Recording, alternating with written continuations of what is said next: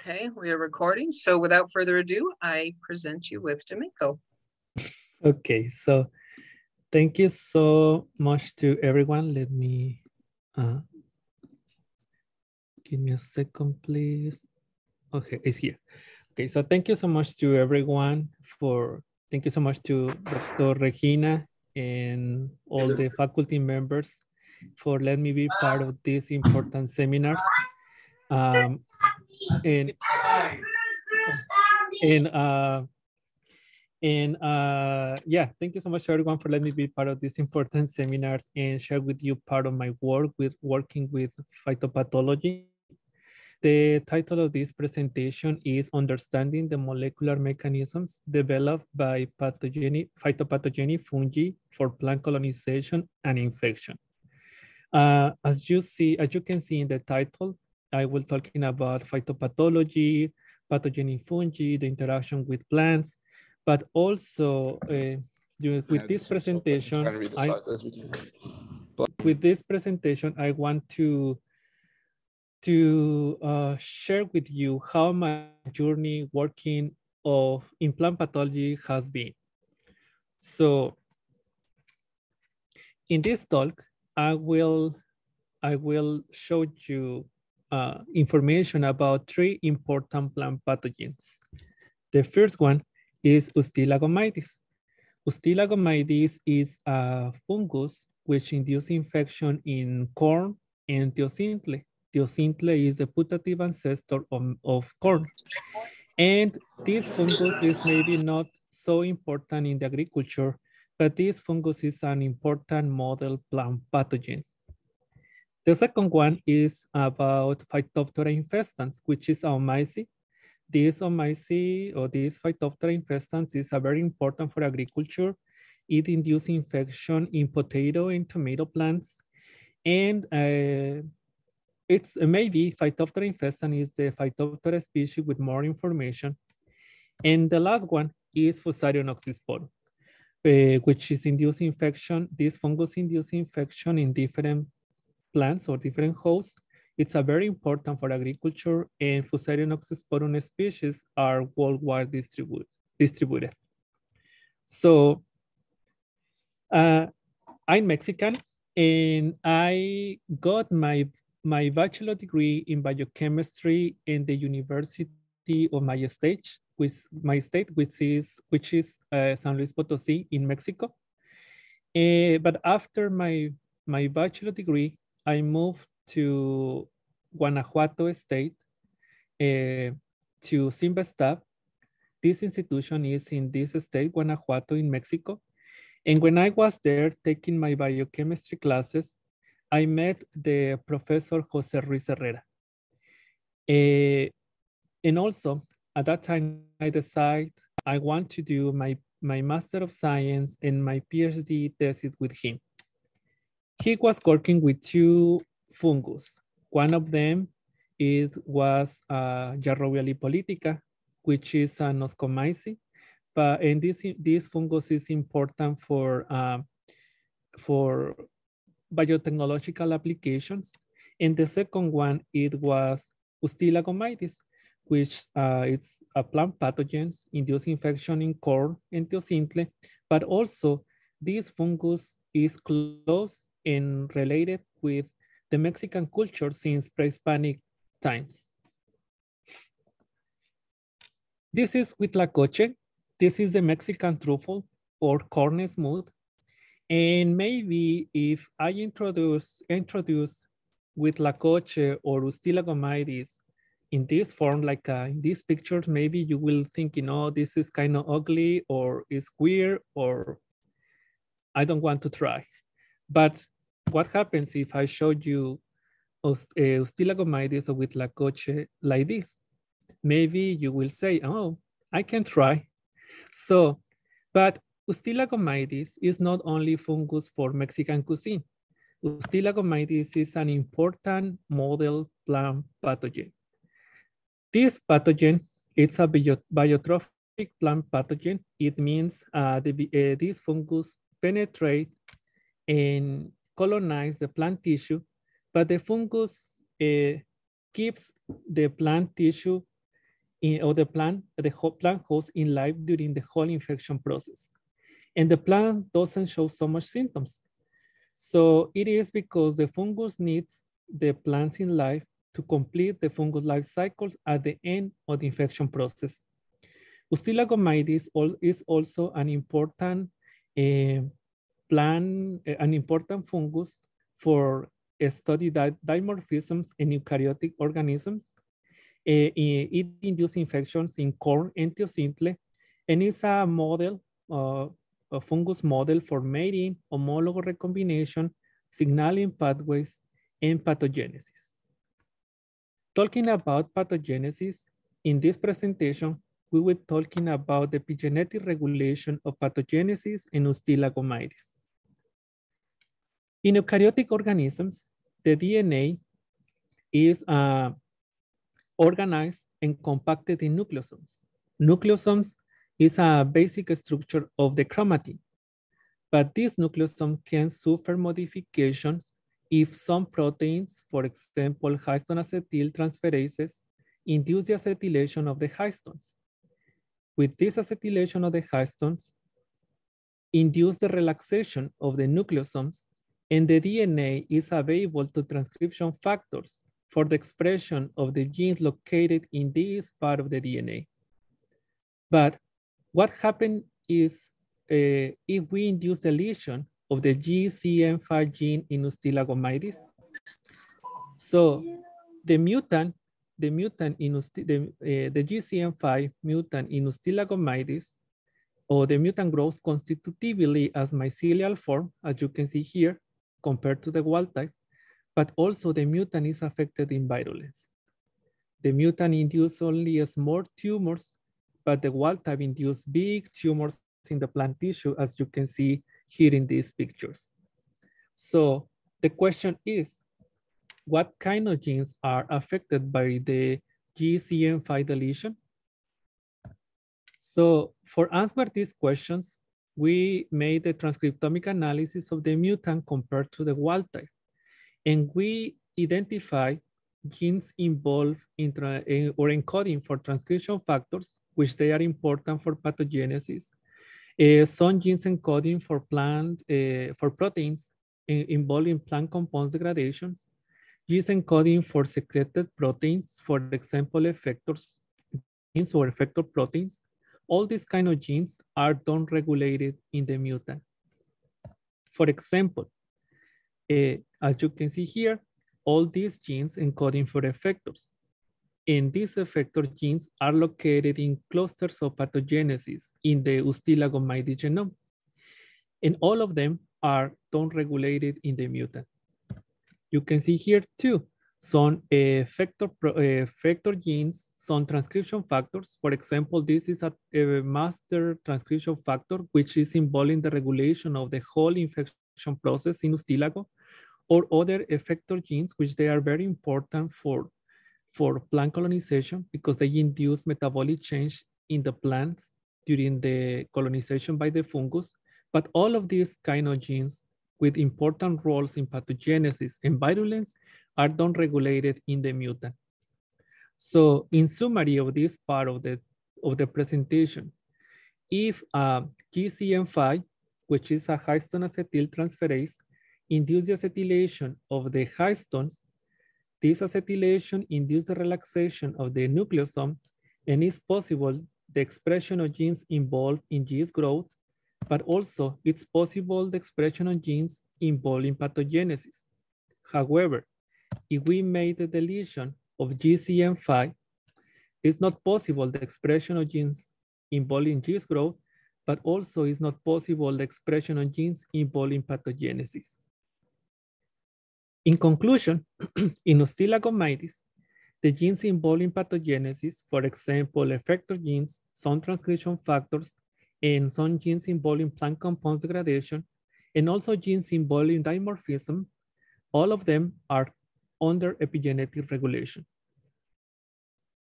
After finish my PhD in Simba-Staff, I was looking to continue working with pathogenic fungi, or pathogenic organisms.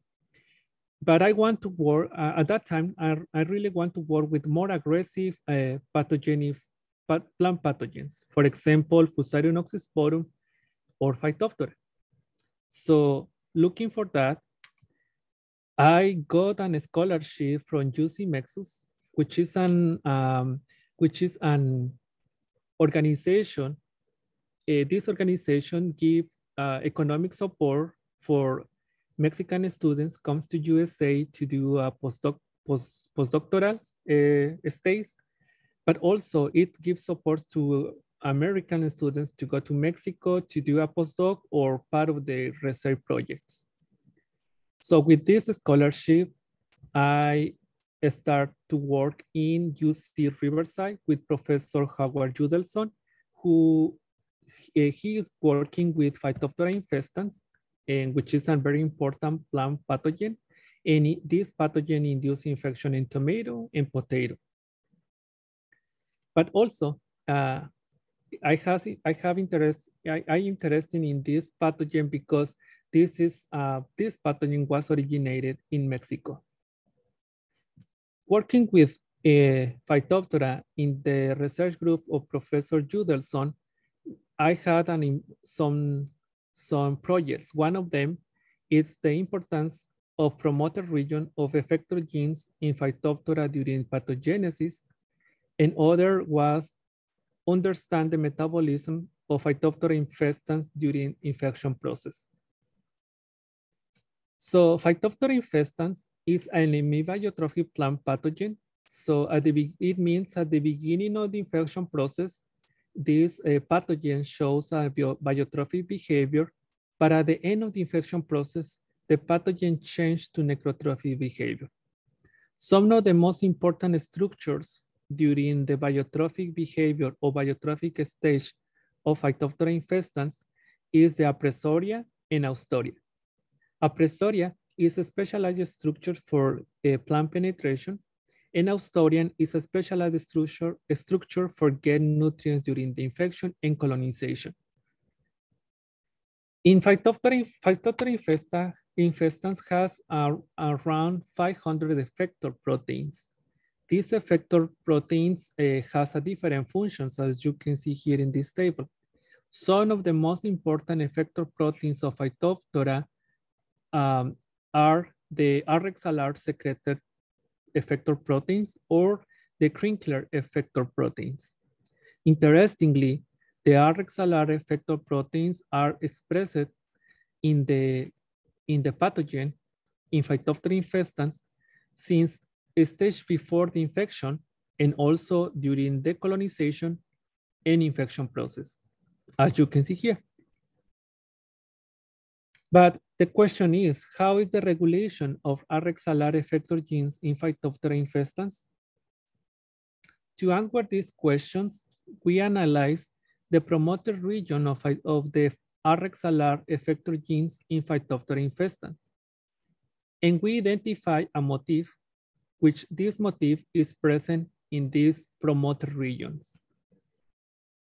Interestingly, most of the RXLR effector genes have this motif, and also genes with high expression in a stage before the plant penetration, during the penetration, or during the plant colonization. Most of that RXLR effector genes has this motif. To validate or to confirm these results by experimental work in the laboratory, we choose 3 of these effector genes. I showed you these 3 effector genes here in this table. They have a high expression during the infection of tuber potatoes or leaves. Some of them also show high expression since a stage before of the infection process. And basically what we made is the promoter region of these 3 effector genes. We introduced that promoter region in this plasmid or this vector, and we introduced that promoter in this locus close to the TT tomato reporter gene. And with this construct, we made the transformation of Phytophthora infestans. For this presentation, I will show you results of the last gene, 07550. And as you can see here, when we use the native promoter, which this native promoter has the target motif, as you can see here, we observe expression of the TD tomato or reporter protein during cyst germination, but also during tuber infection. No in right media. If we remember the table before here, when we in right media, the gene doesn't show expression. So when we use a mutated promoter, which is the same promoter, but we induce a mutation in the nucleotides of the target motif, we didn't observe expression of the reporter gene during the infection. However, when we made transformation with this construct, and this construct has a minimal promoter, which is a shorter promoter, including the target motif, again, we observe expression of the effect of the reporter gene in cyst germination and also during tuber infection. To confirm the results, we made a Western blot. And as you can see here, during the infection of potato leaves, using the full promoter with the target motif, we observe the expression of the reporter protein or the fluorescent protein. We observe the same when we use the minimal promoter with the target motif, but we don't observe that when we are using the mutated promoter or when we are using the minimal promoter without the motif. This is during the infection of potato leaves, but also we observe similar results during the infection of tuber potatoes. Interestingly, this target motif is also present in other Fusariones, in other Phytophthora species, as you can see here, for example, in Phytophthora soyae and Phytophthora capsicii. Another important question that we had about Phytophthora infestan is how is the metabolisms of Phytophthora during the plant colonization or plant penetration? So sucrose is the major carbon source for plant pathogens during the plant infection. And Phytophthora, similarly as other plant pathogens, they can metabolize sucrose and they induce hydrolysis of this sucrose in glucose and fructose. Phytophthora has two genes encoding for glycosyl or invertase proteins. And in this gene, these proteins are involved in the hydrolysis of sucrose. Interestingly, in the apoplast of inoculated plants, the concentration of sucrose decreased compared to mock-infected plants. It happens in tomato leaves, but also in potato leaves.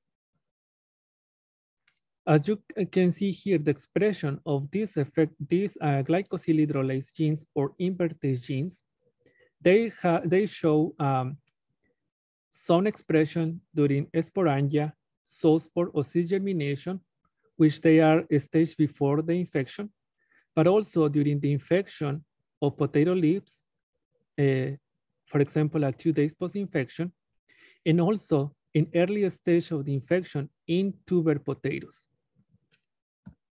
As you can see here, during the penetration, during the penetration of the plant tissue by the appressoria, the protein is located in the tip of the appressoria, as you can see here in green. But also, during decolonization, we observe the expression of the protein in the haustoria, which is the structure for getting nutrients during decolonization. To confirm these results, we introduce these invertase genes in Pichia pastoris.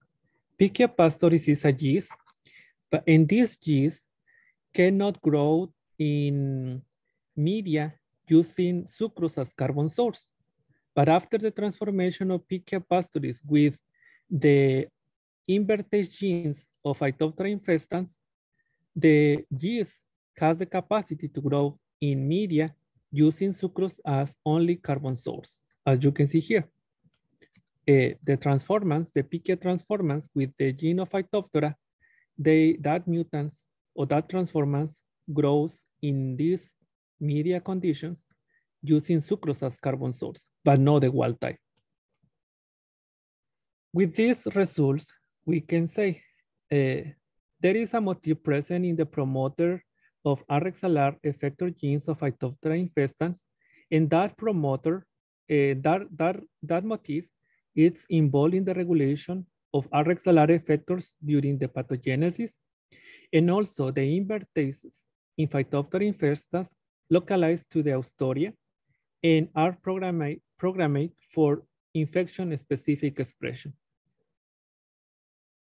After finish my postdoc in Riverside, in UC Riverside, I really want to work with Fusarium oxysporum.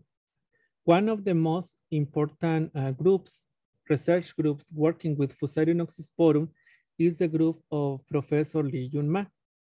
So I established contact with her, and thanks God she gave me the opportunity to work in her lab with this interesting and amazing plant pathogen, which is Fusarium oxysporum. About my work in Fusarium oxysporum, I want to share with you information about the differential plant colonization by endophytic and pathogenic Fusarium oxysporum strains. Fusarium oxysporum, Fusarium is a fungal genus with worldwide distribution and more than 300 phylogenetical distinctive species or species complex. One of the most representative species complex is Fusarium oxysporum, which this Fusarium oxysporum induce infection in more than 100 crops. Fusarium oxysporum, it's a cross-kingdom fungal pathogen because some of the Fusarium oxysporum strains are plant pathogens, but also some of them are plant endophytes, and even some of them can induce infection process in animals or humans. One of the most important differences between Fusarium oxysporum species is between pathogenic and endophytic Fusarium oxysporum.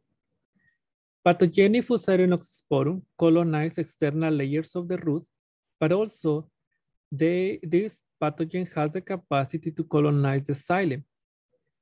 In contrast, it has been described that endophytes only colonize external layers of the root. However, last year, it was described the capacity of endophytic strains of Fusarium oxysporum to colonize the vasculature, the root vasculature. With this new knowledge about the endophytic behavior of Fusarium oxysporum, this new knowledge about the endophytic behavior of Fusarium oxysporum opened to us a new questions, and some of them are here. For example, what are the differences between root colonization by endophytes and pathogens? And why only pathogens induce disease symptoms in the plant host?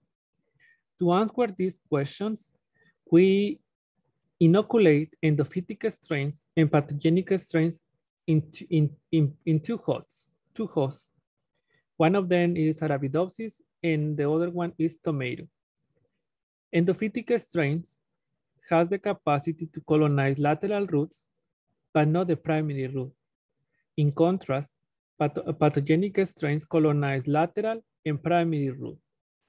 When we observed these results, we got a new question. And the question is, what is happening in the junction of the primary and lateral root? Or why endophytic strains cannot go forward to the primary root colonization? For answer these questions, we made, in using different staining process, we identify high chylose and lining deposition in the roots inoculated with endophytic strains, but not in roots inoculated with pathogenic strains. With these results, we can say the colonization by endophytes could be tissue specific, and we hypothesize that these callus and lining deposition at the primary root can be a physical barriers against the endophyte. Interestingly, when we analyze using the metatranscriptomic data in the pathosystem between Fusarium and Arabidopsis plants, we observe in the Arabidopsis plants inoculated with the endophyte strain, that plants show high expressions of genes involved in callus deposition compared to plants inoculated with pathogenic strains. We observe similar results for lining biosynthesis because some K regulators involved in the lining biosynthesis show higher expression in plants inoculated with the endophytic strain compared to the plants inoculated with pathogenic strains. Interestingly, genes involved in plant defense, root plant defense, they are also with high expressions in plants inoculated with endophytic strain compared to plants inoculated with pathogenic strains. We consider that these differences in plant host colonization, for example, a structural plant material deposition, callus and lining deposition, and also the differences in the transcriptomic response of the plant to the pathogen or the endophyte are related to the secretion of effectors by the endophytic or the pathogenic strains of Fusarium oxysporum. If we get focused on the effector proteins in pathogenic or endophytic strains, it's important to give a little information about the 6 effector genes or secreted in xylem effector genes. These effectors are important for virulence in Fusarium oxysporum species. And interestingly, pathogenic strains, the strain which induce infection in Arabidopsis, and also the strain which induce infection in tomato, that pathogenic strains has more genes involved encoding for 6 effector genes or other effector proteins important for virulence and pathogenicity compared to the endophyte. Also, the pathogenic strains 5176, which is induce infections in Arabidopsis, and 4287, which is pathogen for tomato. These pathogenic species have more genes involved in encoding for secreted proteins or secreted effector proteins involved in plant compound degradation compared to the endophytic strain. And as you can see here, the expression of that effector genes involved in plant compound degradation in the pathogenic strains, most of that effector genes show high expression since early stage of the infection process. And the pathogen has a higher significant number of these effector proteins compared to endophytic strains. To validate and to experimental validation of these effector proteins, we choose 3 of them. One of them is a glycosyl hydrolase. We choose a pectin lyase and one cutinase. All of them are involved in plant compound degradation. And using agroinfiltration in tobacco leaves and using RP as attack, we observe these effector proteins working in the apoplast of the infiltrated tissue. After 6 days post-infiltration, we observe high callus deposition and high lining deposition in the infiltrated tissue with the effector proteins, but not in the negative controls, as you can see here. So these proteins are doing the degradation of the plant, of the leaf tissue. The degradation of leaf tissue is a stress for the plant tissue, and the plant responds with callus deposition and high lining deposition. In conclusion, the plant colonization by endophytic strains is a tissue specific. So 47, which is an endophytic strain, colonized lateral roots, but also it colonized the elongation and differentiation zone of the primary root, but the endophyte cannot colonize the primary root. In contrast, pathogenic strains of Fusarium oxysporum can colonize lateral roots, primary root, and also the elongation zone, the elongation and differentiation zone of the primary root. The endophytic strains of Fusarium oxysporum induce a structural plant material deposition. So callus deposition here in the junction of the primary and lateral root, and lining deposition also in the primary root. And moreover, 47, which is the endophyte, induce high expression of genes involved in plant defense. So finally, I want to just show you two important problems. These problems are happening in my country, in Mexico, but also these problems are happening in California. Mexico is one of the main producers of avocado, but in Michoacán state produce more of the avocado from Mexico. But now we are having so much problems with Phytophthora cinnamomi and Phytophthora evae, which they are inducing severe infection process in the avocado plants in Mexico, and unfortunately also in California. And the second problem about phytopathology that is happening is for blackberry plants, because Fusarium species are inducing disease and severe problems in blackberry plants. It is also in Michoacán state in Mexico, but also in California.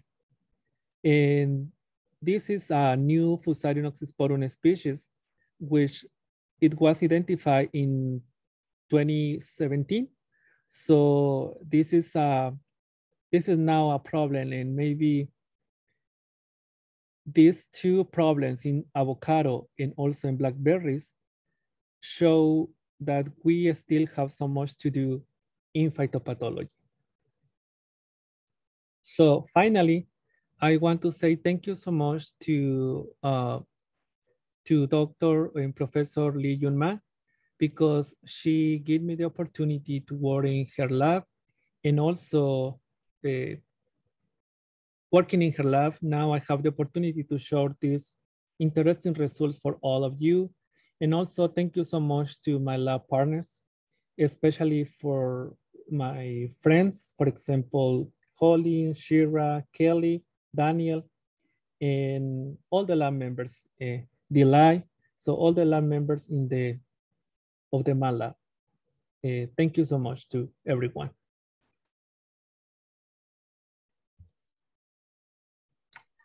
Thank you.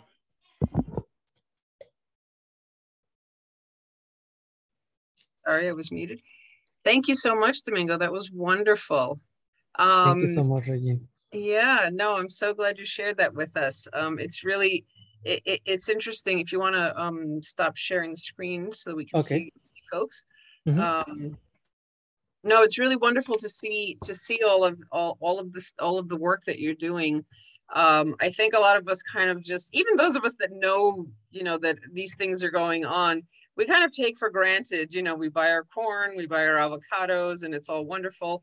But there's a lot that farmers are dealing with, and agriculture is dealing with, and so it's really, it's a really nice insight to see the biology of how some of these work, and to see the work that you're doing with it. Yeah.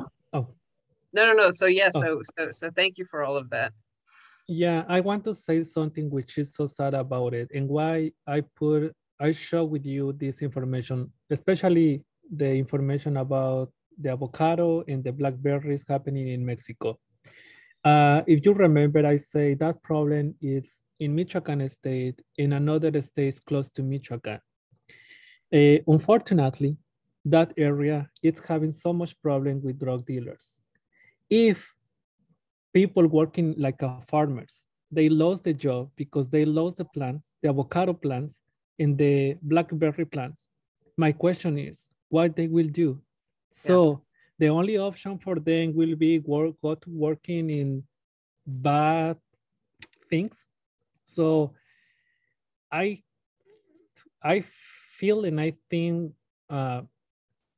people need to do something about it. So to avoid that problems, because it's sad. So I was living in that area before come to California, because I was giving some classes in a small institution there, and the students and people they work a lot. They work. For example, the students go to work in the field before take classes in the evening, or if they take classes in the morning, after classes they go to work in the avocado fields or blackberry fields or strawberry fields. So people work a lot.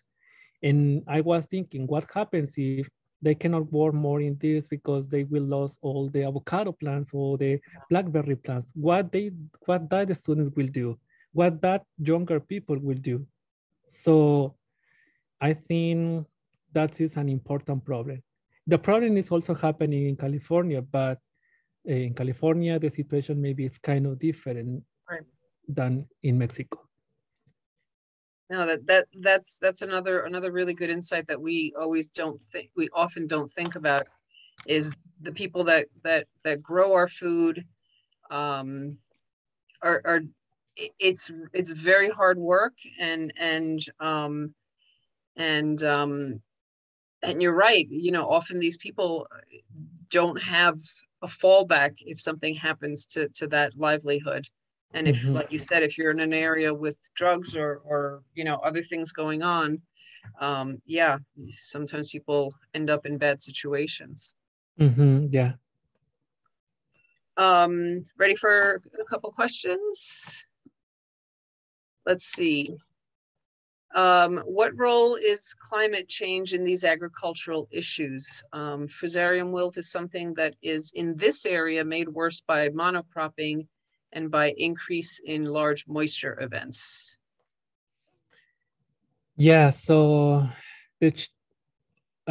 for sure the weather is changing. So even here in Massachusetts, this year I saw less snow than the last year. So, and maybe we are thinking that is good because we have a little more warm environment, but that is not really good, because when here is cold, need to be cold, because that is normal in winter. So yeah, the climate changing is affecting also all the, not only all the crops in the field.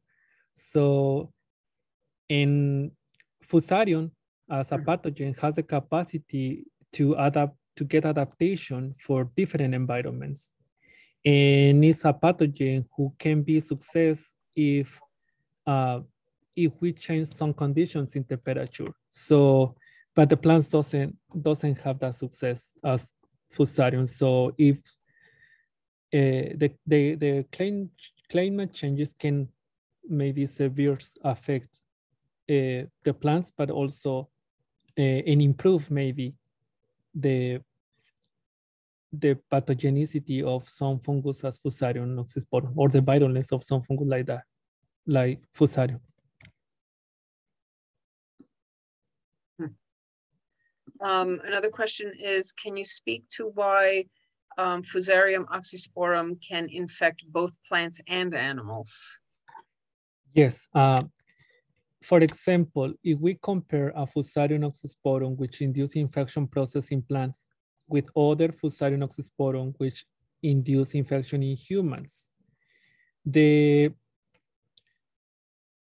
pathogen for humans, the Fusarium species pathogen for humans, has genes which they can use for colonized plants. No, they don't have the the whole repertoire of genes for induce a strong plant colonization and infection, but still they have some genes for colonized plants. One of my lab partners, Delay, she is working with that kind of topics, and she observed a pathogenic fusarium for humans colonize the cortex and the endodermis and cortex of the roots plants. So, and then when we analyze the genome of that pathogens, we observe, oh, they have pectin lyses, some cutinises, some glycosylhydrolases, and they have genes encoding for proteins involving plant compounds degradation or plant colonization. So yeah, that happens with Fusarium. Very interesting. What are you excited to work on in the next stages of your career? That is a good question because so I guess people doing postdoc like me or some PhD students, in the future, we are looking to get a position as professors or in some university or institutions working with science. In my case, I feel so much excited. I feel so much excited when I'm working with plant pathogenic fungi or interaction between pathogenic and plants. I really like that kind of topics.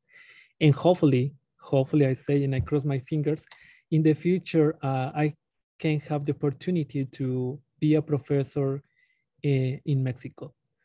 So I say before being in California, I was giving some classes, some biochemistry classes in some small universities in Mexico. And I really like that. So, but also I don't want to just give classes. I want to do a little science as much as possible. And I will try to get that. So hopefully I can do that. Exciting. Yeah, it is.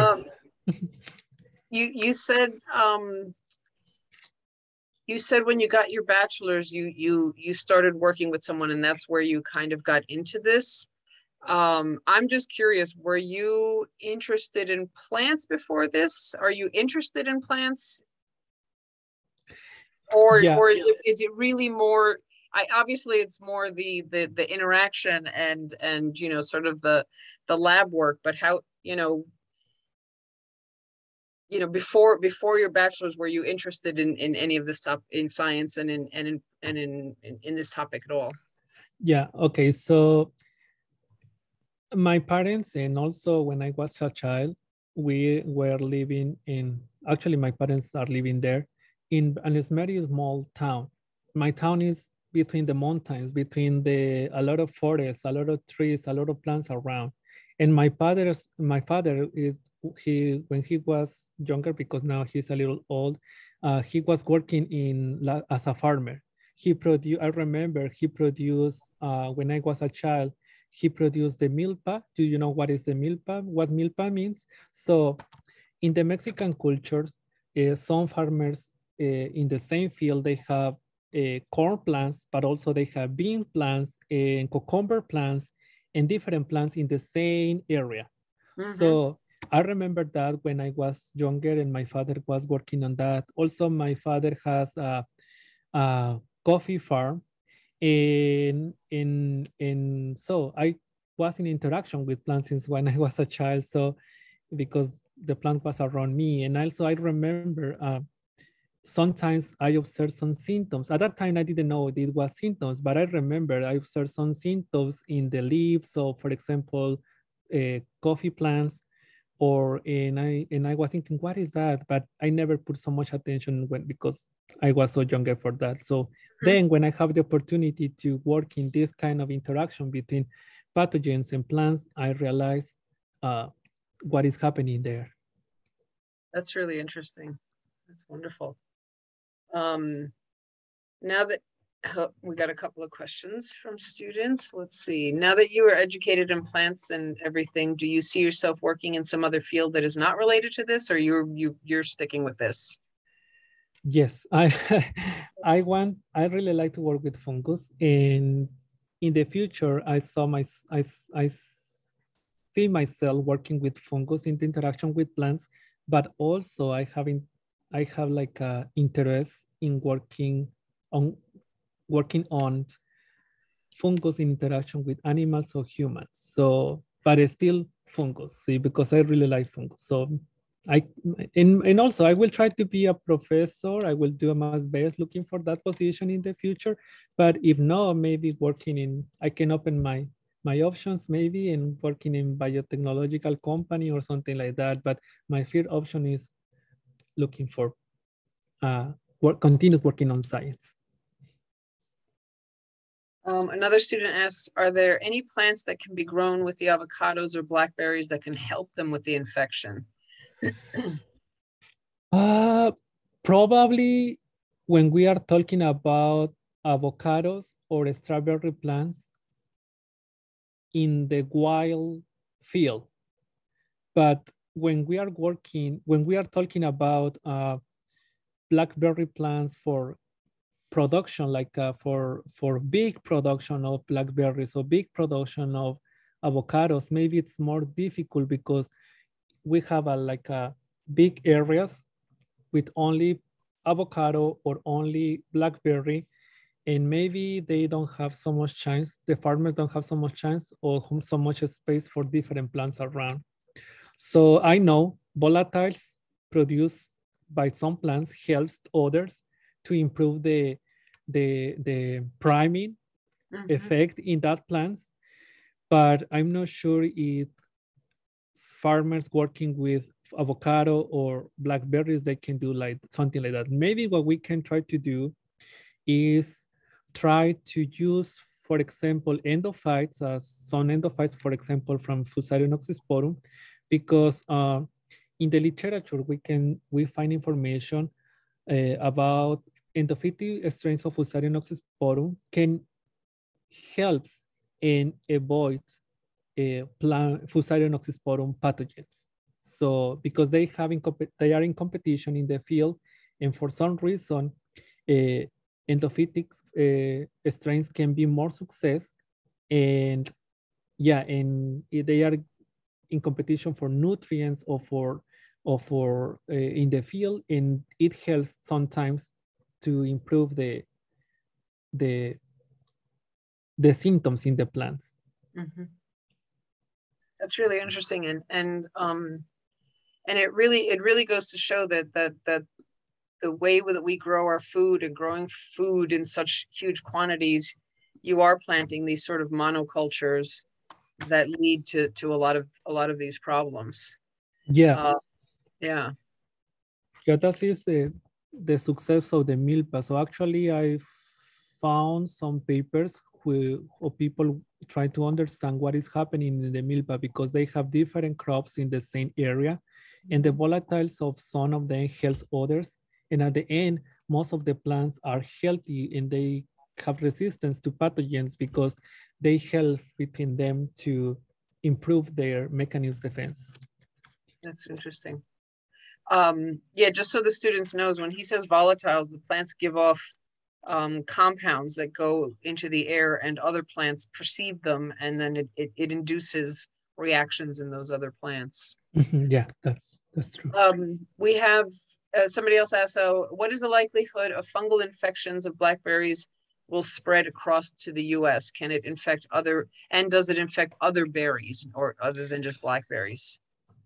That is an interesting question because, for example, I know some professors in Mexico, and they say the same Fusarium oxysporum species which induce infection in blackberries, some of them are also inducing infection in strawberries.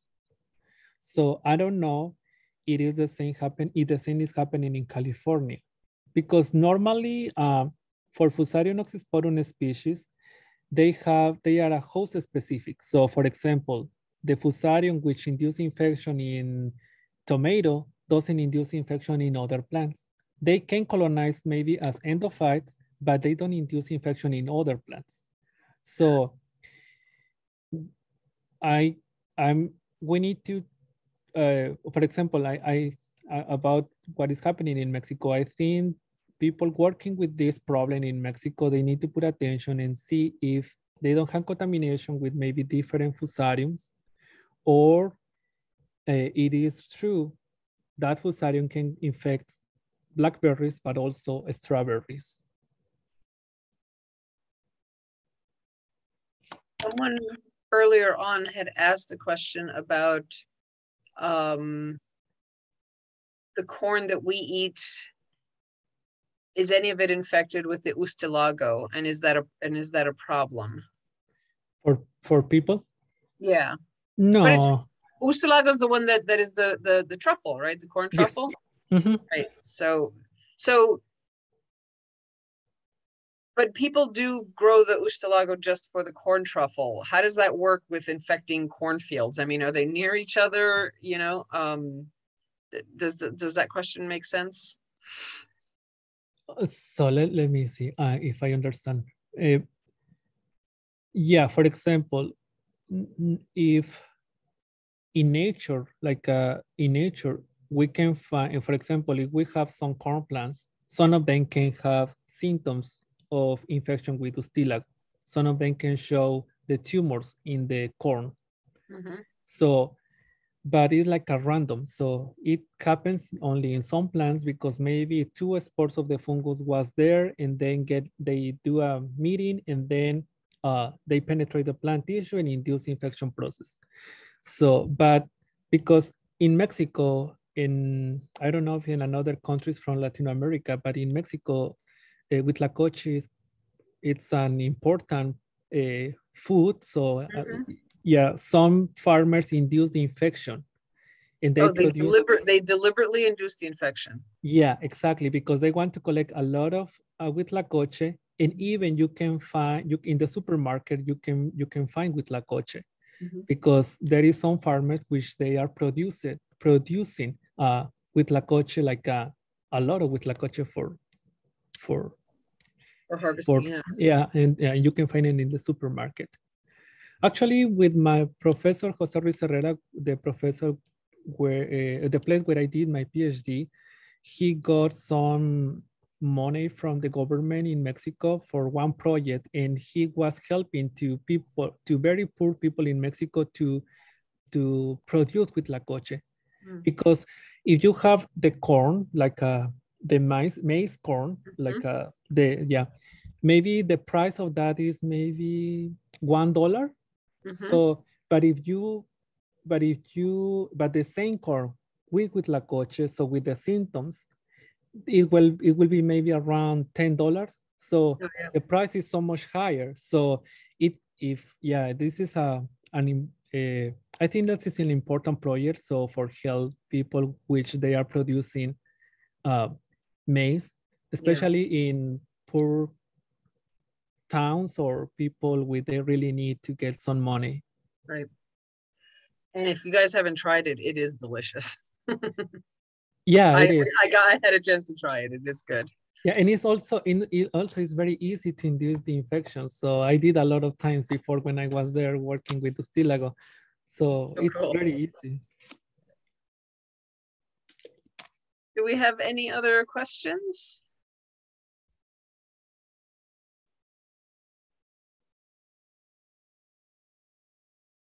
Well, that was amazing, and I thank you so much for coming.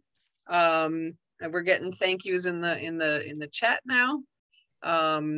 So I'm recording this. I'm going to post it, and we're getting some good thank yous here from the students. So Domingo, thank you so much for joining us, and I hope we get to see you another time, and maybe in person at some point when you finally come and visit New York. Yeah. I just want to say thank you so much to everyone. Thank you so much to the audience, to Regina, Professor Bernie too. Thank you so much for letting me be part of this talk. Hopefully everybody can understand me and understand a little bit more about phytopathology and what I did in, or what I'm working in, the interaction between plant and pathogenic fungi. So Yes. thank you so much. Thank you. We really appreciate it. Awesome. Have a good night, everybody. Thank you for coming. Bye-bye. Thank you. Would be nice if he visited. I know, I'm trying to get him to come. I was like, come visit New York. I'll take you to Central Park. I'll take you to the Botanical Garden. Well, Kelly is, I don't know, Kelly's off. Kelly is defending July 1st up in Amherst if you want to go up. I was going to go up. Very cool. Yeah, and by then Madison will be up there working. So we can treat her to dinner. And that would be so nice. Yeah, it's a Friday, so we should think about it. Amherst is like the loveliest place in the world. I have not been there. Oh my gosh, it's my dream. It's weird, it's my dream. Wait, I'm gonna stop recording. I'm still recording.